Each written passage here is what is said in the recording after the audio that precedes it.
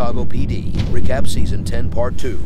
Intelligence helps state's attorney, Nina Chapman, investigate a drug runner who avoided prison years after Chapman's informant disappeared in mysterious circumstances. But Voight discovered the secret from Chapman's past, one that not only threatens the investigation, but also Chapman's career. After season upon season of ups and downs, Burgess and Ruzek finally rekindled their romance after a therapy session seemed to be just what the former flames needed, as it led to a steamy kiss which led to an even steamier hookup. When a family are poisoned, investigation discovers a connection to the Becks, sending Ruzek uncovered as a worker for their business, and as he gets closer to Samantha, chilling information concerning her father, Richard, emerges. He's not only trafficking drugs, but he is also a violent white supremacist running an organization.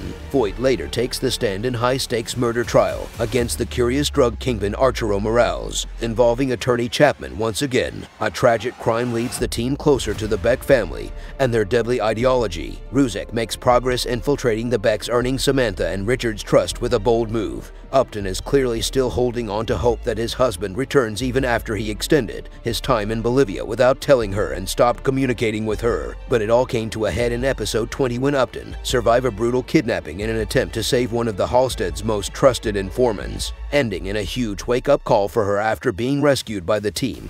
Voight later tells her that it's okay to let go. If you're the only one fighting, that doesn't mean you don't love them, just means you love you more. At the end of the episode, she takes off her ring. Torres finds himself in the midst of a murder case that hits close to home and threatens to expose his troubled past. As he strolled to reconcile his whole life with his new one, he ends up opening up about his past with Voight. In the lost episode, Richard timeliness for a deadly attack moves up, and Samantha panics trying to leave town. Ruzek confronts her and ends up arresting Samantha, after attorney Chapman offers Samantha immunity in exchange for information about her father's attack.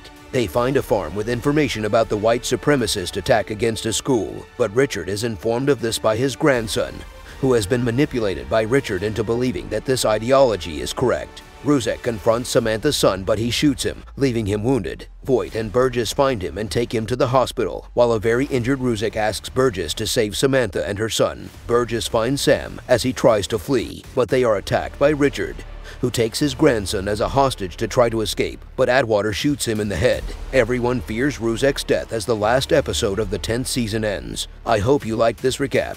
If you want to see more recaps of Chicago PD or Chicago 1, click here. Thanks for watching Flicks and TV.